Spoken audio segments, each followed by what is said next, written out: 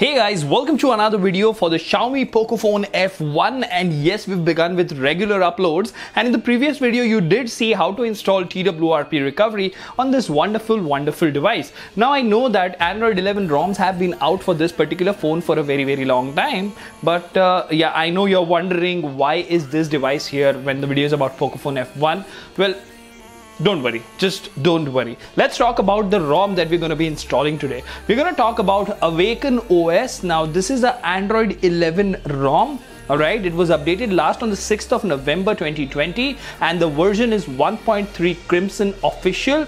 And as far as the device changelog is concerned, it says fixed Chrome freeze, added support for 4K video playback. Who does that on a device? I don't know. Anyways, updated health hall to 2.1, switch to QTI health. This is all Greek and Spanish to most of my subscribers, I know. Overall, what it means is it makes the update even better. Your phone would run better and stuff like that. So before we begin, if you haven't already, please subscribe and hit the notification bell icon so that you get notified every time I upload a video. And in case you wish to support us, we have a join button active on our channel. The memberships start from 29 rupees a month and it would be really helpful. So without further ado, hello awesome people, welcome to Smartphone Tutorials. My name is Kailash. Let's get going.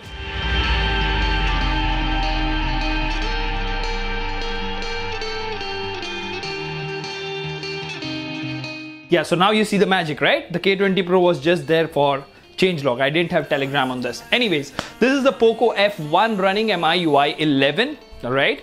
So you do need to go ahead and follow the standard procedure of, flashing the latest vendor firmware and then going ahead and flashing the ROM. Now this particular ROM, Awaken OS 11 based on Android 11, comes with Google Apps pre-included. So you just need to make sure you have more than 50% battery.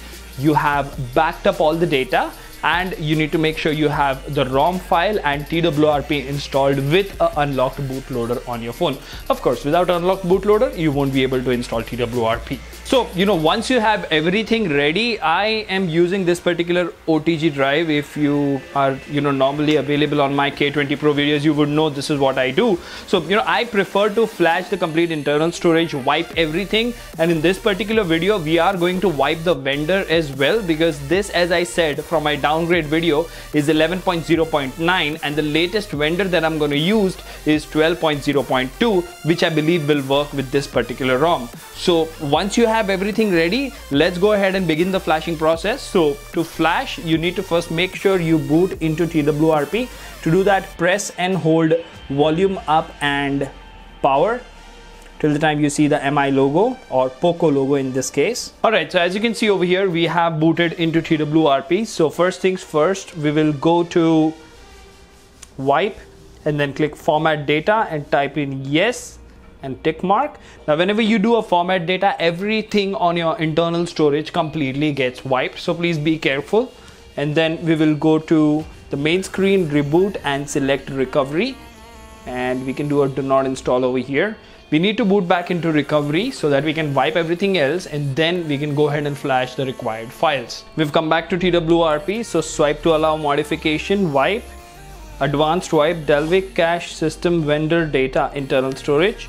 We won't be wiping USB OTG because that is where all of my files are. Now we will go to install, select storage and select USB, hit OK.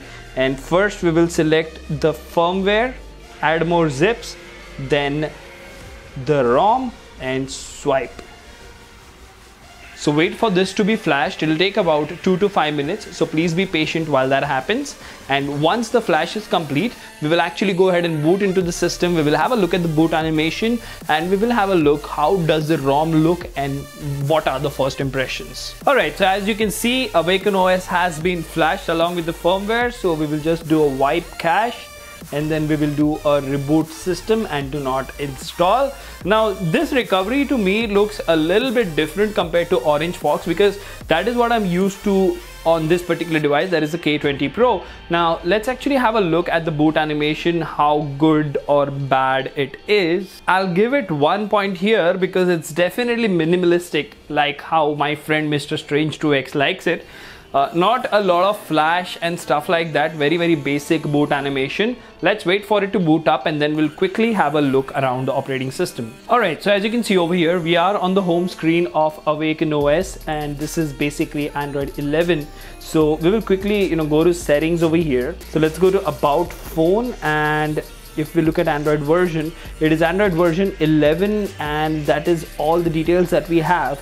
This is security patch November 5th, so that means it does indeed have the latest security patch of November. Now, one thing that I'd like to share over here, after a very long time I have experienced a custom ROM on the Poco phone F1. Now, not to compare it to the K20 Pro, but don't use MIUI on this device, guys.